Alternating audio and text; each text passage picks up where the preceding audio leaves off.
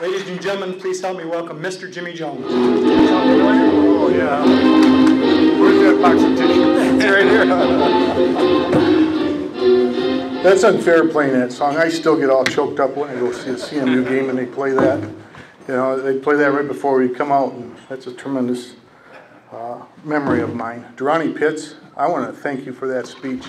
I have 3 grandchildren over here that heard that, and it was tremendous. And you're a great role model for them. Thank you.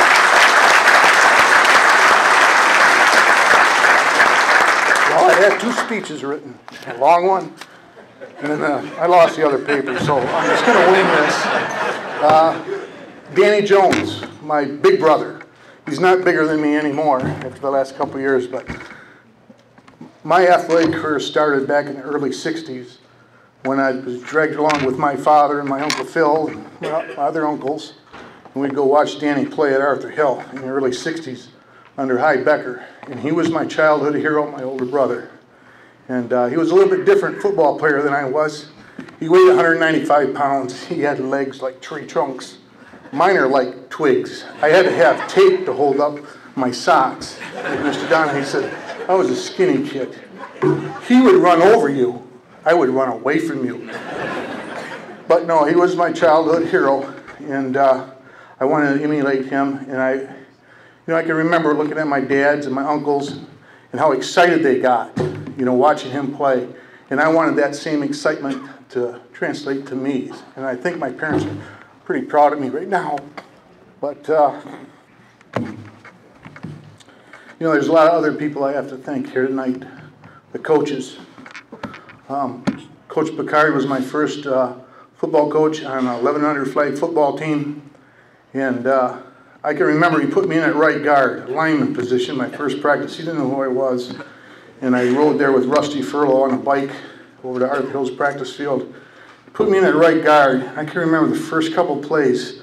My face was down in the dirt, and I thought to myself, this football thing's not very much fun. And that didn't last too long. At the end of practice, we had wind sprints. He made us run around the track at Arthur Hill. And I beat everybody, not by a little bit, but a lot, because I didn't want to be a lineman.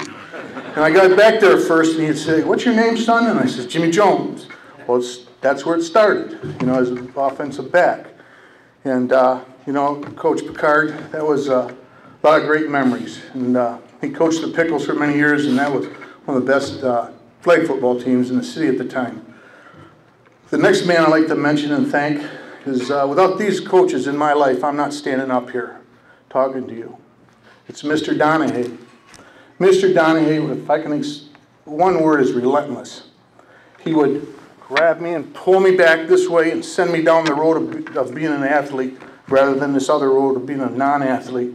And he worked with me 7th, 8th, and 9th grade like nobody else. And I really admire the man for what he's done for me in my life. He not only was my coach, but he was very instrumental in getting my first teaching job. And that was one of my dreams, is become a teacher and a coach, just like he was. I wanted to be just like Mr. Donahue as a young man. I wanted to be able to help people and coach people and teach people. And I love you, Mr. Donahue, and you've been a lot to me all my life. So I just want everybody in this room to know that. George Eiler was another coach of mine. And, when I think of George, it's hard to believe he only coached me for 2 months of my life. I've spent the last 40 years getting to know the man. He's been a tremendous mentor to me professionally, and I'm proud to call him a friend. Coach Urick, you've also done the same thing for me professionally. You've been a tremendous mentor for me, and Saginaw is very lucky to have you 3. One of the best decisions I ever made in my life was to go to Central Michigan and play football.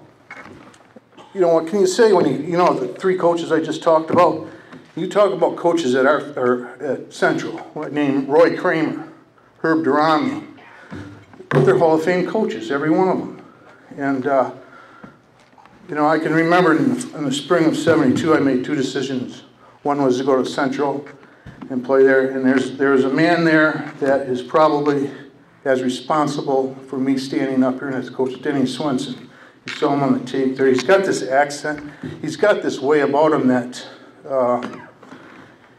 He knew what to do to me to push my buttons and to motivate me. And I've never had a coach like that before. And he would push me beyond my comfort zone. And he had that southern accent. During a game, he was always up in the press box, so I knew that he knew what I was doing. And he had this tendency occasionally to ask for me to get on the phone, and he'd say, "Jones, I think that number 86 is a little tough for you. What do you think? You haven't even introduced yourself to him." And I spent the next 3 quarters beating the snot out of that kid. And, you know, that's how I played because of him. It wasn't, I never feared you. I wanted to beat the snot out of you just to prove that, you know, I was tough. Coach Swenson demanded perfection. He never let you walk on the field. You kept your helmet on in the entire practice, the entire game. The games we played in were easy compared to the practices. We had a conditioning program at the end of the practice, 5 minutes. If you could live through that, you could live through anything. And I really respect Coach Swenson, and he's not here tonight. But tell you what kind of coach he was. He flew up here from Houston, Texas, for 15 minutes to take that. I've seen him a couple times in my life since then. That's a tremendous coach. And I have tremendous respect for him. He can't be here tonight because of an illness. He was going to fly back up here for this induction. And, you know, one real quick mention, the second best decision I made was to marry that. That wasn't my second best, it was my best. And Jay Brooks, I still got this key ring right here. He says that he put my wife and I together when we were in high school. Well, I have this key ring with her picture on it, and I still have it after 40 years. And what you did for me, I appreciate it. And Bonnie Rummel, I love you, man.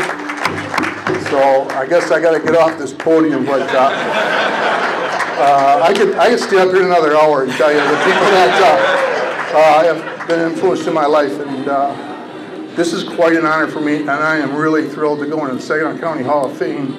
And congratulations to the other inductees this year. Thank you.